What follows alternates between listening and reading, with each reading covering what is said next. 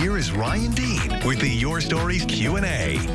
Let's update you on a project we've been following for years. Here we go. What's the latest with the former Moyne manor site? It is a sight to see. Let's take you back to April of last year. That's the last time we did a story about the plan to redevelop this once hot spot on Old Liverpool Road overlooking Onondaga Lake. It was just a vacant lot then with a construction trailer sitting on it.